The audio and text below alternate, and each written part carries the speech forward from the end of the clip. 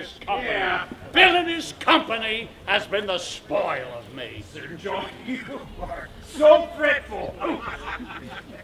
You cannot live longer. Aye, there it is. Come, sing me a body song. I was as virtuously given as a gentleman need be, virtuous enough. I swore little and diced not. Above 7 times a week.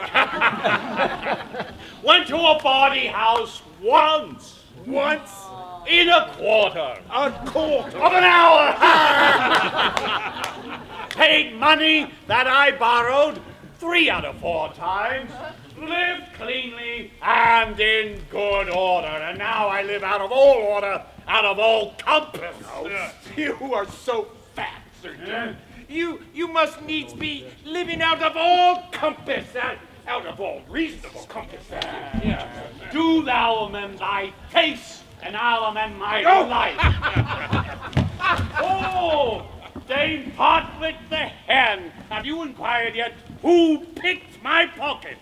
Why, Sir John, what do you think, Sir John? Do you think I keep thieves in my house? Well. I have searched, I have inquired, so has my husband, man by man, boy by boy, servant by servant. The tithe of a hair was never lost in my house before. You lie, hostess. Bardolph was shaved and lost many a hair. And I'll be sworn my pocket was picked. Go to, you are a woman, go. Oh, I? No, I defy thee. Oh, God's light, I was never called so in mine own house before. Go to, I think I know thee well enough. No, Sir John, you do not know me, Sir John. I know you, Sir John. You owe me money, Sir John, and now you pick a quarrel to beguile me of it. I bought you a dozen of shirts to your back. Oh, linen, the most paltry rag-scrabble linen. You owe me money here besides, Sir John, for your diet and drinkings, and money lent you. £4 and £20. Oh, well, he had his part, let him pay. Oh, he is poor, he hath nothing. No. Cannot I take mine ease in mine inn, but I shall have my pocket picked? I lost a seal ring of my grandfather worth 40 marks. Oh, Jesu, I have heard the prince tell him, I know not how oft. That ring was copper. Oh, the prince is a sneak copper jack. And he were here, I would cudgel him like a dog, and he would say so.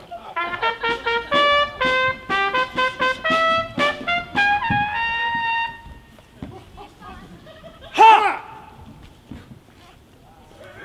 Now, well, is the wind in the door of faith? Must we all march? My lord, I pray you, hear me. What sayest thou, Mr. Squifford? Oh, prithee, let her alone and list to me. What sayest thou, Jack? I was asleep here behind the arras and had my pocket picked. This house has become bawdy house. They pick pockets. Well, what didst thou lose, Jack? Wouldst thou believe me?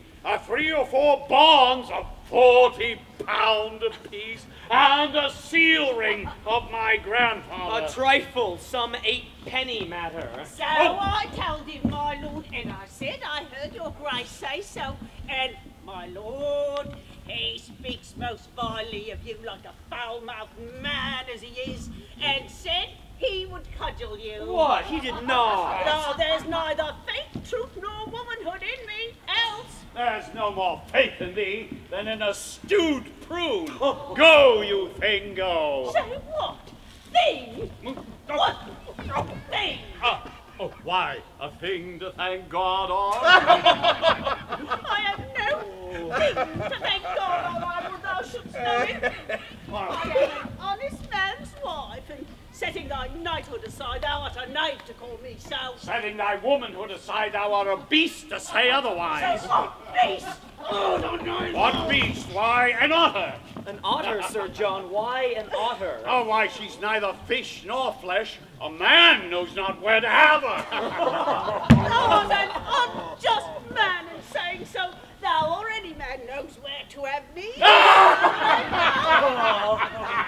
Oh, thou is true, hostess, and he slanders thee most grossly. So he doth you, my lord, and said this other day you owed him £1,000.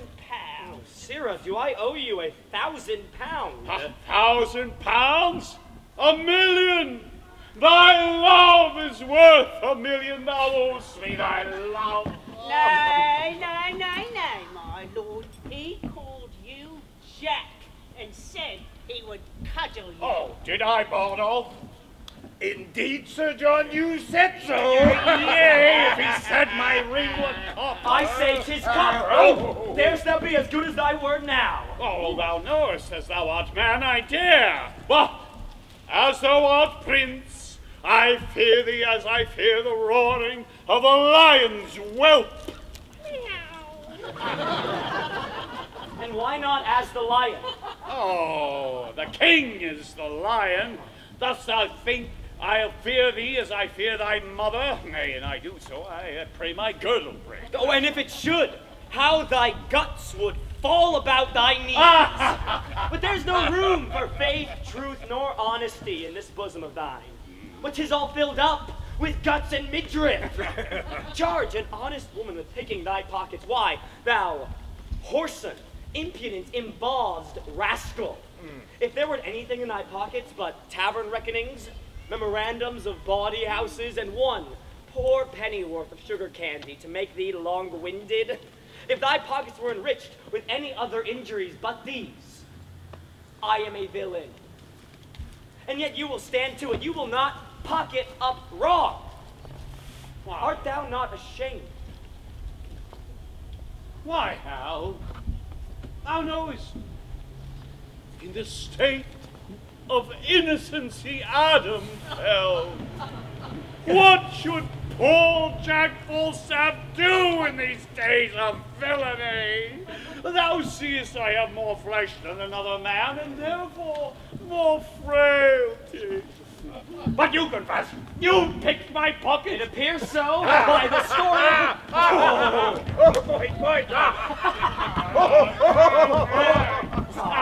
Hostess, I forgive thee. Go, make ready breakfast. Thou seest I'm tractable to any honest reason. Nay, thou seest I'm pacified still. Nay, be gone. But how? The news at court. For the robbery, how is that answered? Oh, my sweet beef, I must still be good angel to thee. The money is paid back again. Oh, I like not that paying back, 'tis double labor. I am good friends with thy mother and may do anything. Rob me, the Queen's exchequer, the next thing thou dost, and do it with unwashed hands. Do my lord. I have procured thee, Jack, a charge of foot. Oh, I would it were of horse. Bardolph, My lord. go bear this letter to Lord John of Lancaster, to my brother John, this to my Lord of Westmoreland.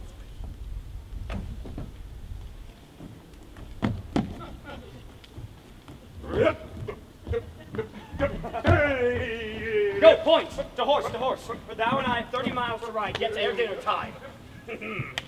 Jack, meet me tomorrow in the Temple Hall at 2 o'clock in the afternoon. There shalt thou know thy charge, and there receive money and order for their furniture. The land is burning. Percy stands on high, and either we or they must lower lie.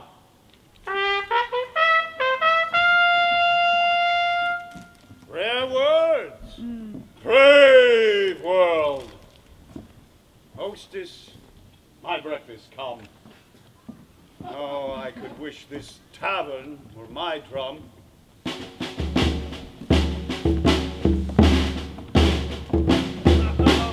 My noble Scot! I cannot flatter. I do defy the tongues of soothers, but a braver place in my heart's love has no man than yourself. Thou art the king of honor. No man so potent breathes upon the ground, but I will beard him. Do so, and 'tis well. What letters hast thou there? I can but thank you. These letters come from your mother. Letters from her? Why comes she not herself? She cannot come, my lord. She is grievous sick. Zounds! How had she the leisure to be sick in such a rustling time? Who leads her power? Under whose government comes they alone? Her letters bear her mind. Not I, my lord. I prithee tell me, doth she keep her bed? She does, my lord. 4 days ere I set forth, and at the time of my departure thence, she was much feared by her physician. Sick now, droop now. This sickness doth infect the very lifeblood of our enterprise. Tis catching hither, even to our camp. She writes me here that her friends by deputation could not so soon be drawn, nor did she think it meet to lay so dangerous and dear a trust on any soul removed but on her own. Yet doth she give us bold advertisement that with our small conjunction we should on to see how fortune is disposed to us. For, as she writes, there is no quailing now, because the king is certainly possessed of all our purposes. What say you to it? Your mother's sickness is a maim to us. Perilous gash, a very limb lopped off. The quality and air of our attempt brooks no division. It will be thought by some who know not why she is away that wisdom, loyalty, and mere dislike of our proceedings kept the earl from hence. And think how such an apprehension may turn the tide of fearful faction, and breed a kind of question in our cause. You stray too far. I rather of her absence make this use. It lends a luster and more great opinion, a larger dare to our great enterprise than if the earl were here. For men must think, if we, without her help, can make a head to push against the kingdom, with her help we shall overturn it topsy-turvy down. Yet all goes well, yet all our joints are whole. As heart can think, there's not such a word spoke of in Scotland as this term of fear. Ah, my cousin, Vernon. Welcome by myself. Pray God my news be worth a welcome, lord. The Earl of Westmoreland, 7,000 strong, is marching hitherwards. With him Prince John. No harm. What more? And further, I have learned the king herself in person is set forth, with strong and mighty preparation. She shall be welcome too. Where is her son, the nimble-footed madcap Prince of Wales, and his comrades that daft the world aside and bid it pass? All furnished, all in arms, all plumed like eagles having lately bathed, glittering in golden coats like images. As full of spirit as the month of May, and gorgeous as the sun at midsummer. Wanton as youthful goats, wild as young bulls. I saw young Harry, gallantly armed, rise from the ground like feathered Mercury, and vaulted with such ease unto his seat as if an angel dropped down from the clouds to turn and wind a fiery Pegasus and wage the world with noble horsemanship. No more! No more. Worse than a sun in March, this praise doth nourish agues. Let them come. They come like sacrifices in their trim, and to the fire-eyed maid of smoky war, all hot and bleeding will be offered them. Come, let me taste my horse, who is to bear me like a thunderbolt against the bosom of the Prince of Wales. Harry to Harry shall hot horse to horse meet and ne'er part till one drop down a corpse. At Glendower were There is more news. I learned he cannot draw his power this 14 days. Oh, that's the worst tidings I hear of yet. Aye, by my faith, that bears a frosty sound. What may the king's whole battle reach unto? To 30,000. 40, let it be. My mother and Glendower being both away, the powers of us may serve so great a day. Come, let us take a muster speedily. Doomsday is near. Die all, die merrily. Talk not of dying. I am out of fear of death or death's hand for this 1/2 year.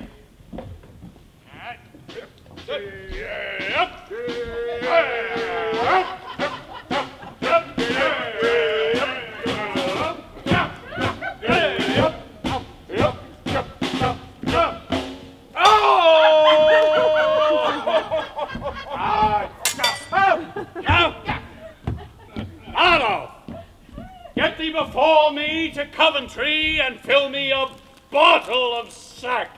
Our soldiers shall march through, Will, to Sutton Coldfield tonight. Will you give me money, Captain? Lay out, lay out. Have my Lieutenant Peto meet me at Townsend. Yeah, he will, Captain.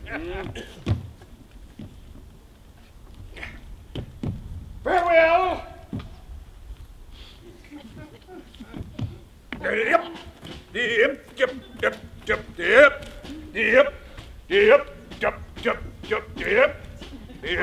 If I be not ashamed of my soldiers, I'm a soused gurnet. I have misused the king's press damnably. I have got, in exchange of 150 soldiers, 300 and odd pounds. I press me none but good householders, yeomen's sons, inquired about contracted bachelors, such as been asked twice on the bands. And they all complained of bone spurs or the like. Or bought out their services. And now my entire company consists of slaves as ragged as Lazarus in the painted cloth where the glutton's dogs licked his sores, and such as were never soldiers, but rejected unjust serving men, revolted tapsters and ostlers, 150 tattered prodigals lately come from swine keeping and eating draff and husks. A mad fellow met me on the way and told me I had emptied all the gibbets and pressed the dead bodies. No eye had seen such scarecrows. Indeed, my entire company is but a shirt and a hat, and that half shirt is 2 napkins tucked together and tossed over the shoulders like an herald's coat without sleeves. Well, that's all one. They'll find linen enough on every hedge. What noise is this? How now, blown Jack? How now, Quill? How, mad wag! What makest thou in Warwickshire? Point, I pray thee, mercy. I thought thou hadst already been in Shrewsbury. Faith, Sir John, 'tis more than time that you were there too.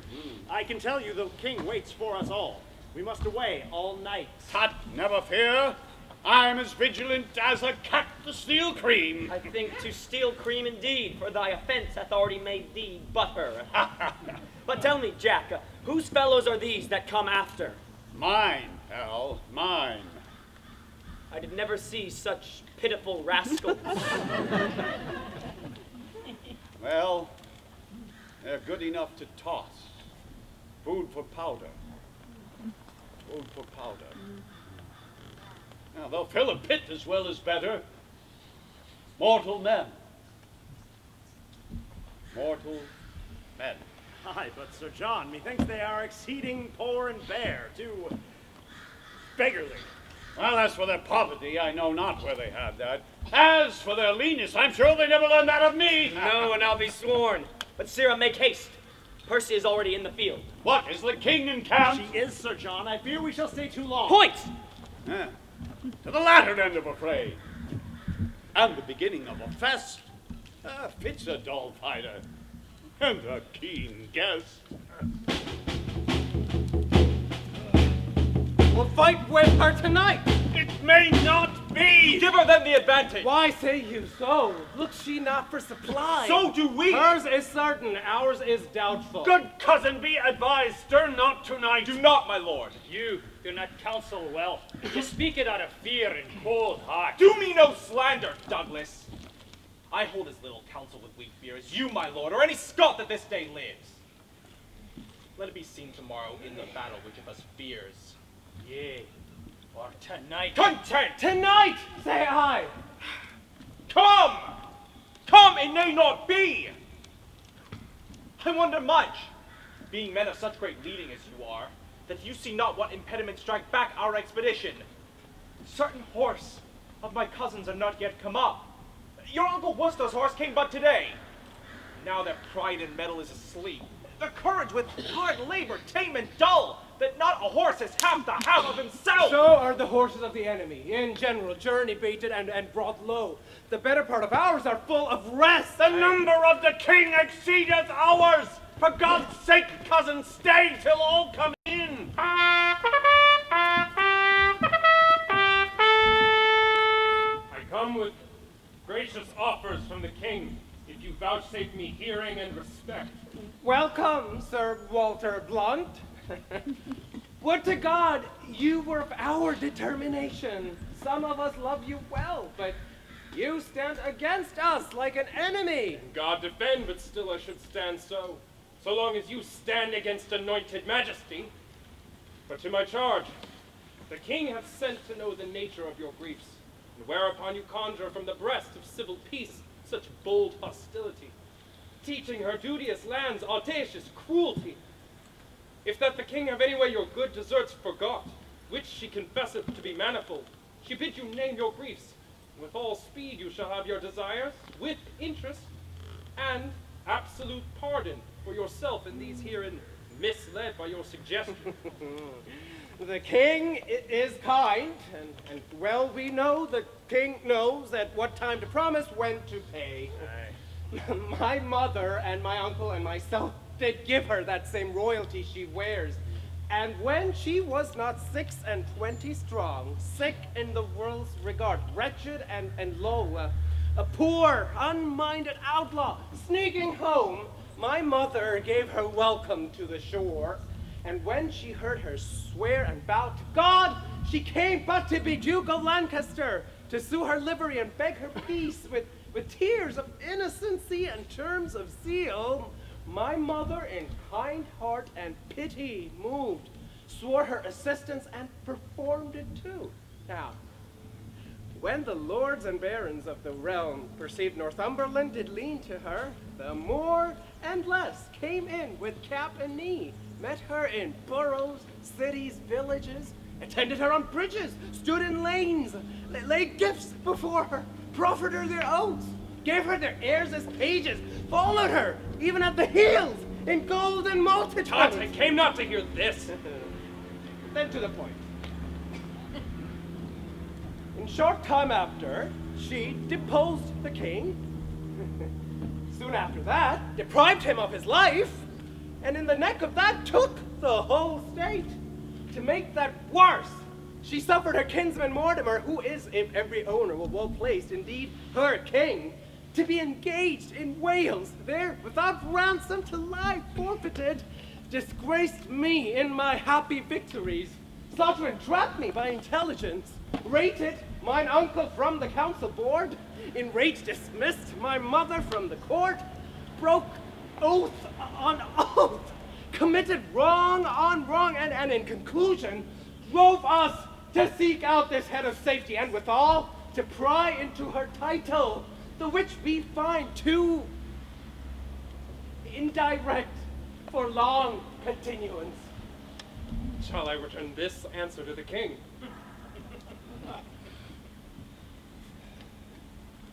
Not so, Sir Walter. We'll withdraw a while. Go to the king. Let there be in pawn some surety for a safe return again, and in the morning early shall my uncle bring her our purposes, and so farewell. I would you accept of grace and love? Maybe so we shall. Pray God you do.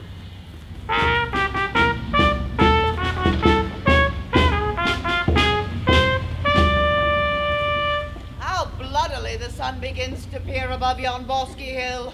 The day looks pale in his distemperature. The southern wind doth play the trumpet to his purpose, and by his hollow whistling in the leaves foretells a tempest and a blustering day. Well, then with the losers let it sympathize, for nothing can seem foul to those who win. How now, my lord of Worcester? 'Tis not well that you and I should meet upon such terms as now we meet. You have abused our trust, and made us doff our easy robes of peace to crush our old limbs in ungentle steel. This is not well, my lord. This is not well. What say you to it? Will you again unknit the churlish knot of all abhorred war, and move in that obedient orb again, where you did give a fair and natural light, and be no more an exhaled meteor, a prodigy of fear and portent of broached mischief to the unborn hours? Hear me, my liege. For mine own part, I could be well content to entertain the lag end of my life in quiet hours, for I do protest, I have not sought the day of this dislike. You have not sought it. How comes it then? Rebellion lay in his way, and he fell upon it. Peace, Shuit, peace. It pleased your majesty to turn your looks of favor from myself and all our house. And yet, I must remember you, my lord. We were the first and dearest of your friends. For you, my staff of office, did I break in Richard's time and posted day and night to meet you on the way and kiss your hand.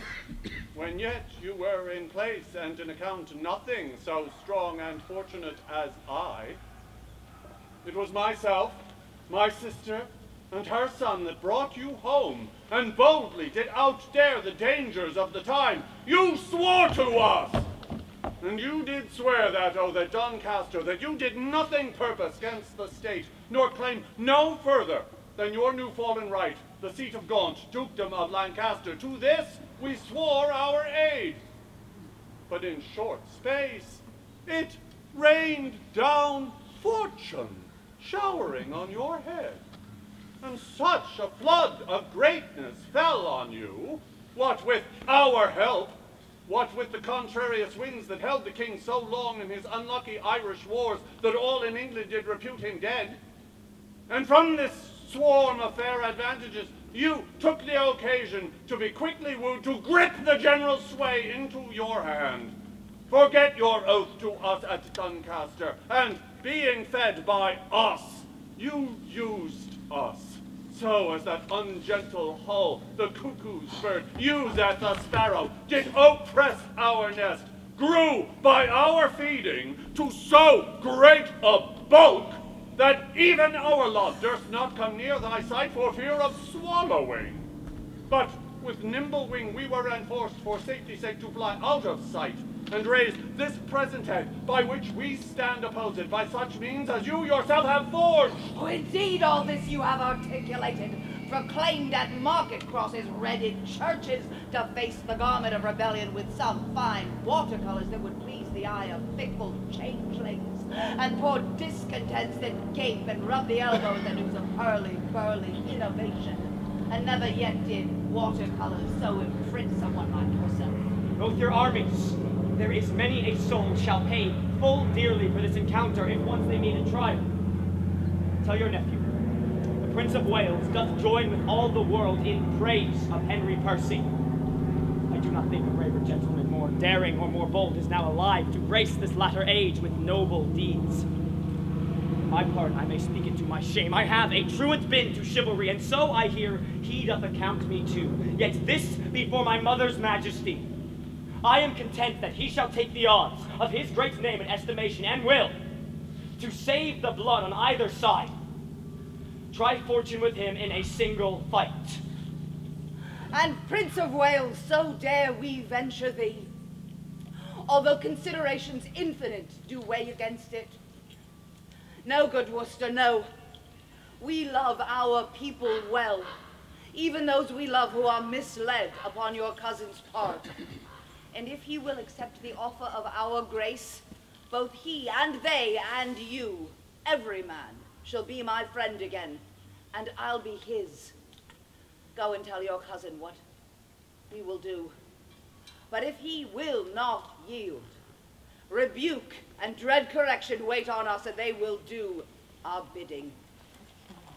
Go now. We will not now be troubled with reply.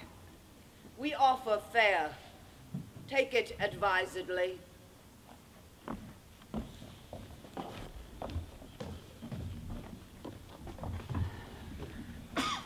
It will not be accepted on my life. The Douglas and the Hotspur, both together, are confident against the world in arms. Hence every leader then to his charge, for on their answer we will set on them, and God befriend us, for our cause is just.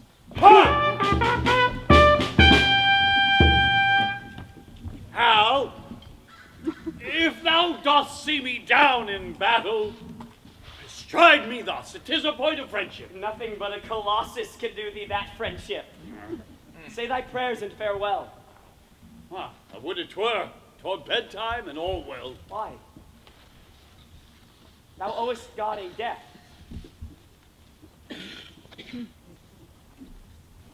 Tis not due yet. I would be loath to pay him before his day. Why need I be so forward with him that calls not on me? Never mind. Honor pricks me on.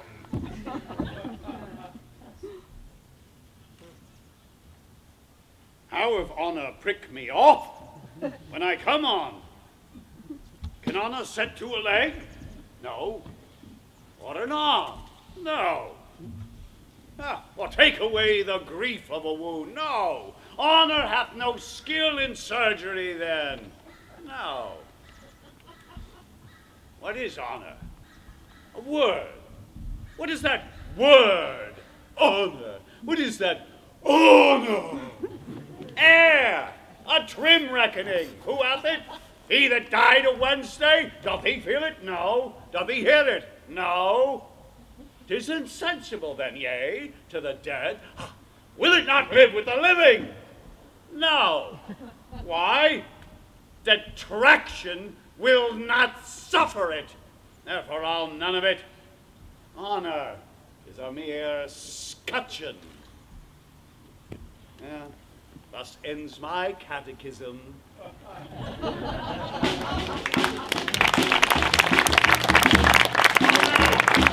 My nephew must not know, Sir Richard, the liberal and kind offer of the king. 'Twere best he did.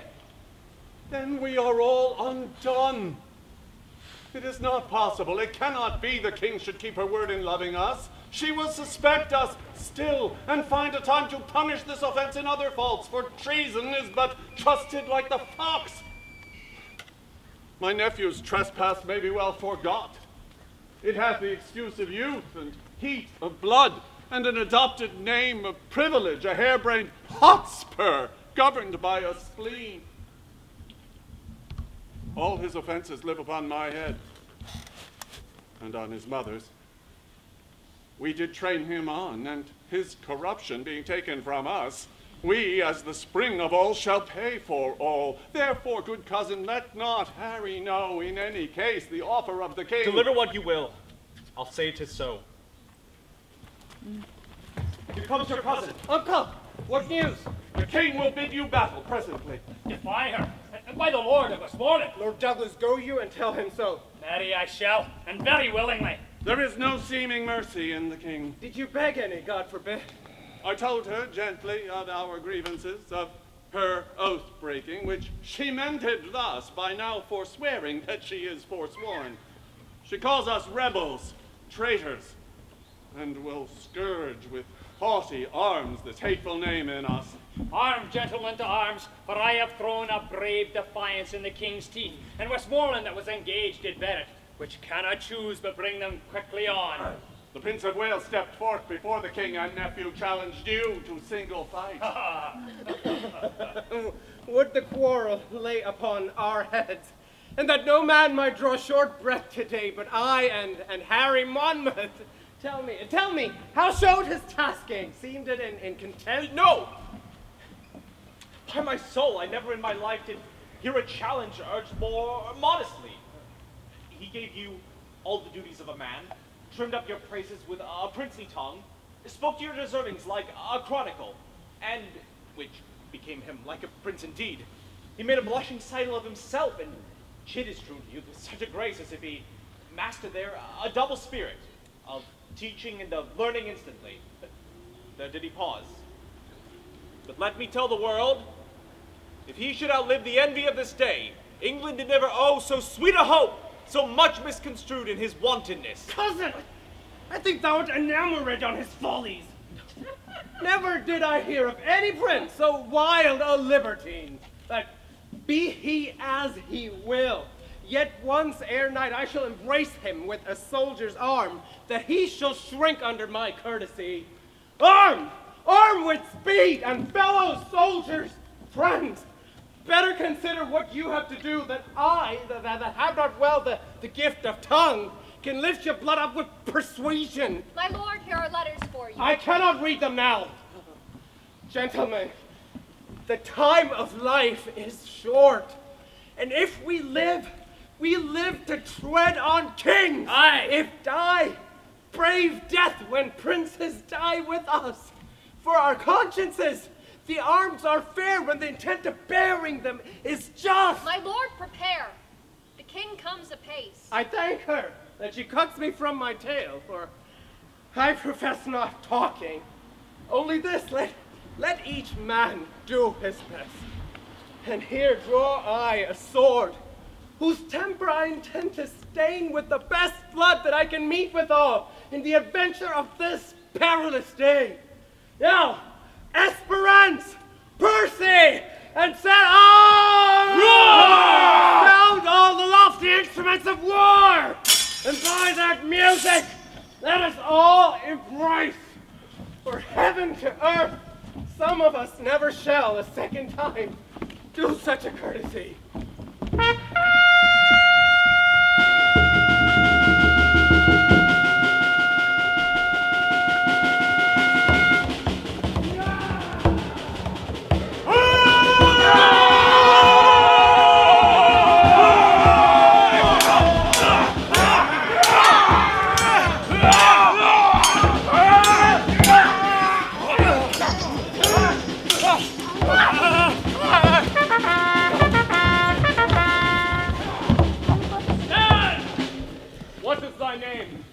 In the battle thus thou crossest me.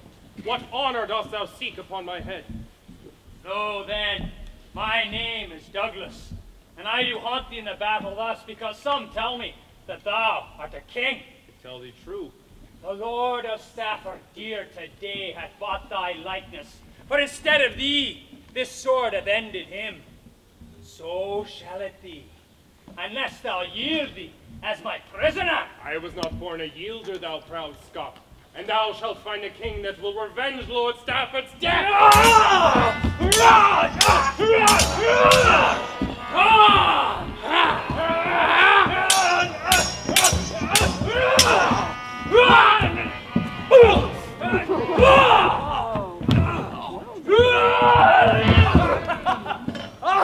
Douglas! Hast thou fought at home then thus? I never had triumphed upon a Scot! All's done, all's won. Here breathless lies the king. Where? Here, man! This Douglas! No! I know this face full well. A gallant knight he was. His name was Blunt, in semblance furnished like the king herself. Ah, fool, go with thy soul whither it goes. A borrowed title hast thou bought too dear. Why didst thou tell me thou wert a king? The king hath many marching in her coats. No. By my sword, I will kill all her coats. I'll murder all her wardrobe, piece by piece, until I meet the king. But wait! Our soldiers stand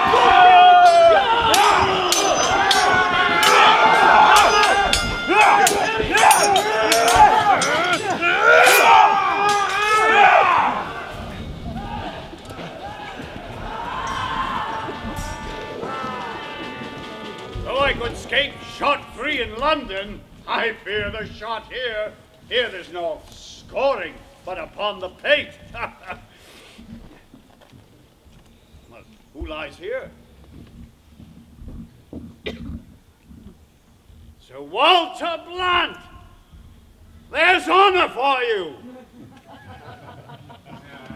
Here's no vanity. Oh, I'm as hot as molten lead, and as heavy, too. Oh, God keep lead from me. I need no more weight than my own bowels. Oh, I've led my ragamuffins where they are peppered. There's not but 3 of my 150 left alive, and they are for Townsend to beg during life. What noise is this? What? Standst thou idle here? Lend me thy sword. Many a nobleman lies stark and stiff under the hoofs of vaunting enemies, whose deaths are yet unrevenged. I prithee, lend me thy sword. I prithee, give me leave to breathe a while. Sir Gregory hath not done such deeds in arms as I have done today. I have paid Percy and made him sure. he is indeed, and living to kill thee, I prithee. Lend me thy sword. Nay, if Percy be alive, thou getst not my sword. Take my pistol, if thou wilt. Give it to me. What, is it in the case? Aye. 'Tis hot, 'tis hot. 'Tis there that will sack a city. What? Is it a time to jest and dally now? On! Well, Percy be alive. I'll pierce him if he come my way. If he come my way, if I come his willingly, let him make a carbonado out of me. I want not such grinning honor that Sir Walter hath. Give me life, which if I can save, so. If not, honor unlooked for comes.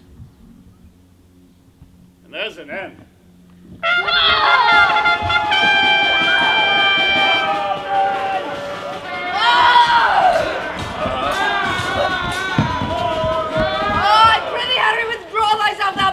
Too much, Lord John of Lancaster. Go you with him. Not I, my lord, unless I did bleed too. I beseech your majesty, stand up, lest your retirement to amaze your friends. I will do so. Poins, lead him to his tent. Come, my lord, I'll lead you to your tent. Oh, lead me. I do not need your help. And God forbid a shallow scratch should drive the Prince of Wales from such a field as this, where stained nobility lies trodden on, and rebels' arms triumph in massacres. We bleed too long! Come, points of duty this way, lad! For God's sake, lad, come! My God, thou hast deceived me, Lancaster! I did not think thee lord of such a spirit before. I loved thee as a brother, John. But now, I do respect thee as my soul! I saw him hold Lord Percy at the point with bolder maintenance than I did look for in such an ungrown warrior. Oh, this boy lends mettle to us all. On. They grow like hydras, heads.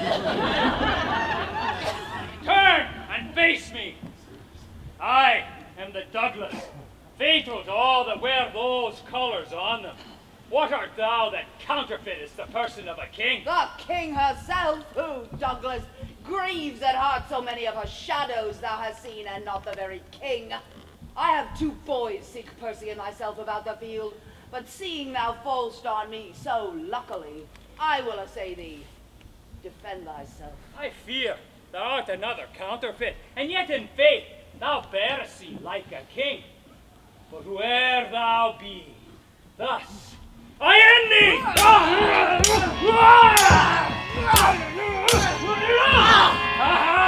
Come, come!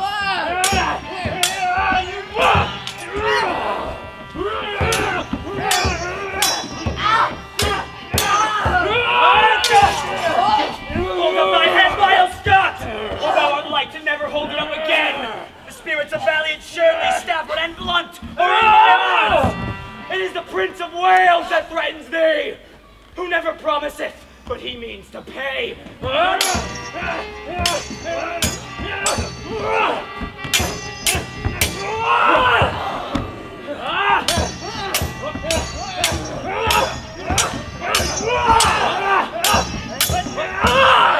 You'll not take me!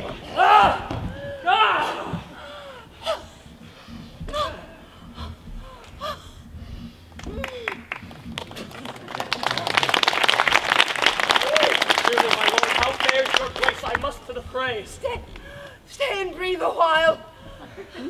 Thou hast redeemed thy lost opinion, and shalt thou make some tender of my life by this fair rescue thou hast brought me. Oh God! They did me too much injury that ever said that I hearkened for your death. If it were so, I might have let alone the insulting hand of Douglas over you, which would have been as speedy in your end as all the poisonous potions in the world, and saved the treacherous labor of your son.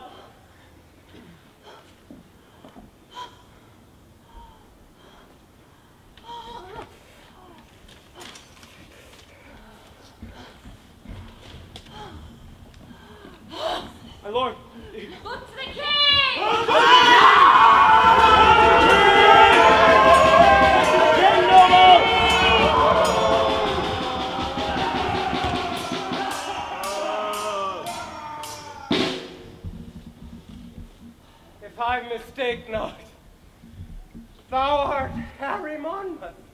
Thou speakst as if I would deny my name. My name is Harry Percy. Why? Then I see a very valiant rebel of the name. I am the Prince of Wales, and think not, Percy, to share with me in glory any more. 2 stars keep not their motion in one sphere, nor can one England brook a double reign of Harry Percy and the Prince of Wales. Nor shall it, Harry. For the hour is come to end the one of us.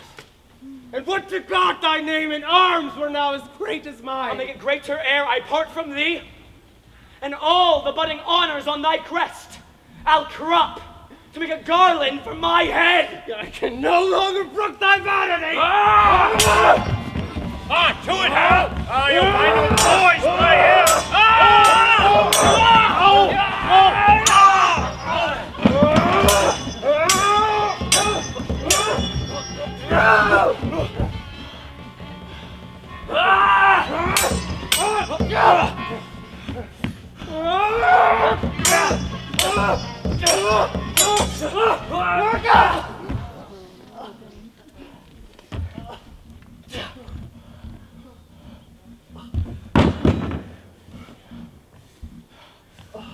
Harry, thou hast robbed me of my youth.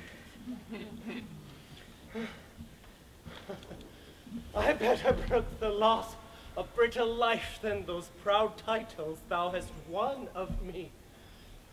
They wound my thoughts worse than thy sword my flesh. But thoughts the slaves of life, and life time's fool. And time that takes survey of all the world must have a stop. I could prophesy, but that the earthy and cold hand of death lies on my tongue. No, Percy, thou art dust and food for...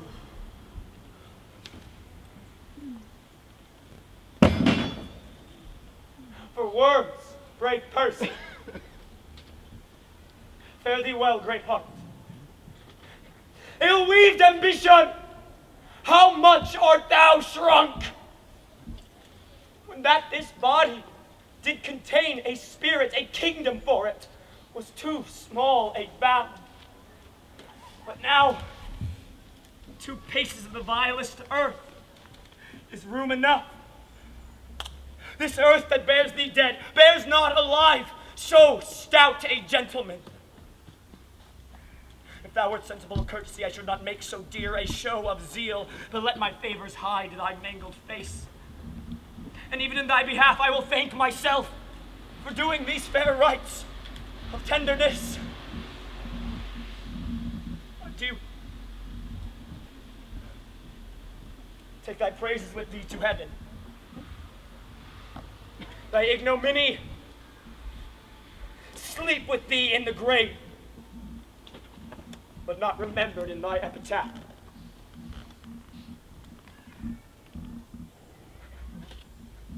What? Old acquaintance, could not all this flesh keep in it a little life? Poor Jack, farewell. I could have better spared a better man. Oh, I should have heavy miss of thee, if I were much in love with vanity. Death hath not struck so fat a deer today, though many dearer in this bloody fray. Emboweled will I see thee by and by, till then in blood by noble person. Lie.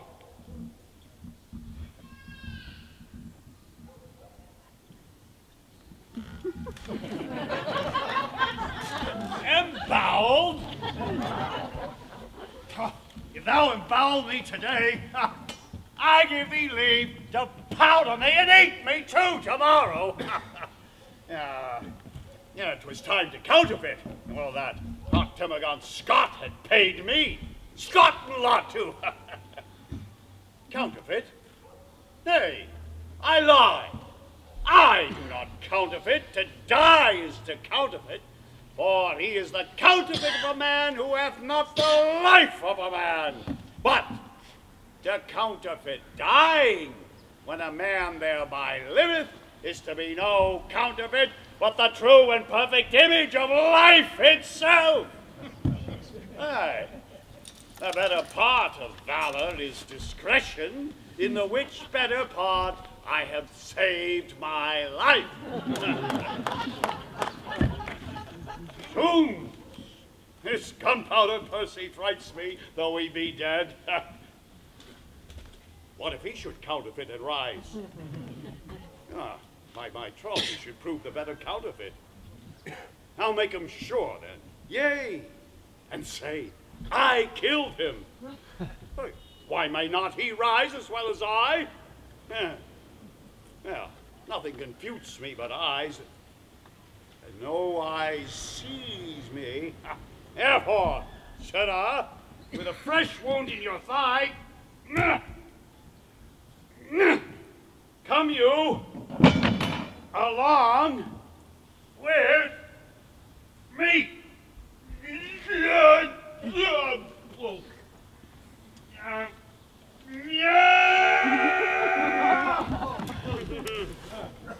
Come, Brother John.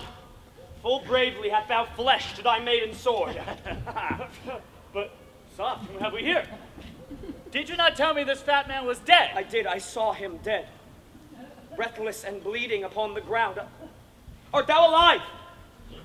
Or is it fantasy that plays upon our eyesight? I prithee, speak.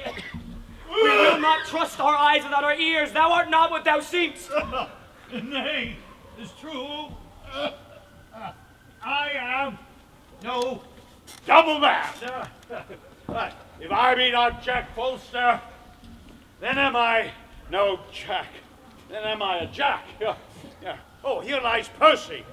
If your mother will do me any honor, so. If not, let her kill the next Percy herself. I look to be an earl or a duke, I can assure you. Why, Percy, I killed myself and saw thee dead. Lord, Lord, how the world is given to lying. Oh, I grant you, I was down and out of breath, and so was he. But we rose both at an instant and fought together a long hour by Shrewsbury Clock. Well, I swear on my life, I gave him this wound in the thigh. If he were alive and would deny it, I'd make him eat a piece of my sword. This is the strangest tale that ever I heard.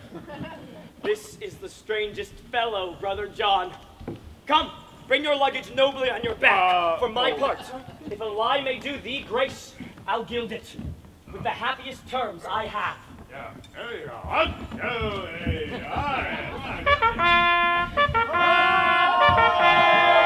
The trumpet sounds retreat. The day is ours. Come, Brother John, look to the heights of the field. See what friends are living, who are dead.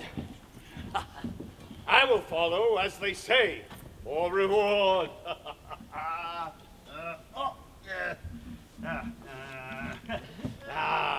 She that rewards me, may God reward her.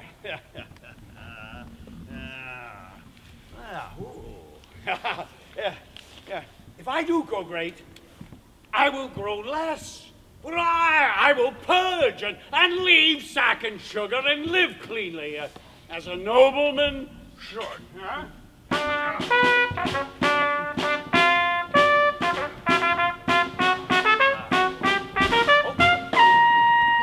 Thus ever did rebellion find rebuke.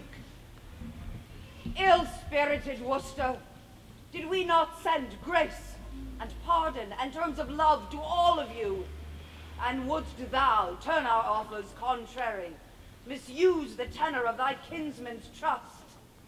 3 knights upon our party slain today, a noble earl, and many a creature else had been alive this hour, if like a Christian thou hadst truly borne betwixt our armies true intelligence. What I have done my safety urged me to, and I embrace this fortune patiently, since not to be avoided it falls on me.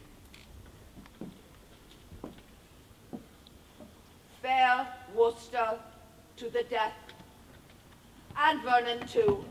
Other offenders we will pause upon. How goes the field? The noble Scots, Lord Douglas, when he saw the fortune of the day quite turned from him, noble Percy slain and all his men upon the foot of fear, fled with the rest. And falling from a hill, he was so bruised that the pursuers took him. At my tent Douglas is, and I beseech your grace, I may dispose of him. With all my heart.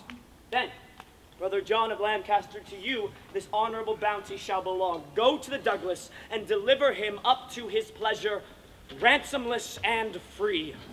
His valor, shown upon our crest today, hath taught us how to cherish such high deeds, even in the bosom of our adversaries. I thank your grace for this high courtesy, which I shall give away immediately. Then this remains, that we divide our powers. You, son John, and Poins, to York will bend you with the dearest speed, to meet Northumberland and that prelate Scroop, who, as we hear, are busily in arms. Myself and you, son Harry, will to Wales to fight Glendower and the Earl of March. Rebellion in this land shall lose its sway, meeting the check of such another day. And since this business so fair is done, let us not leave till all our own be one.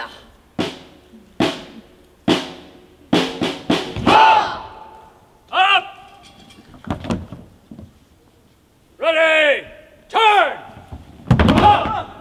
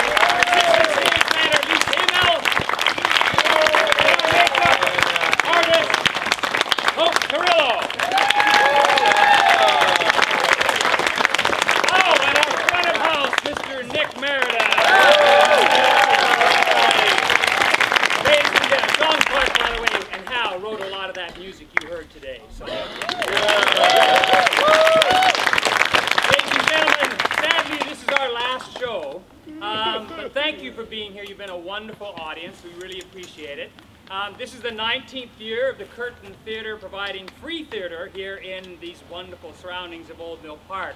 But we do, of course, have expenses. So we depend on your donations for costumes, for sets, for props, and so on and so forth. So please, after I'm finished here, we'll see members of the cast with hats and with baskets. Please give whatever you can to us so we can continue to be here next year. On behalf of the Curtain Theatre, I bid you all adieu.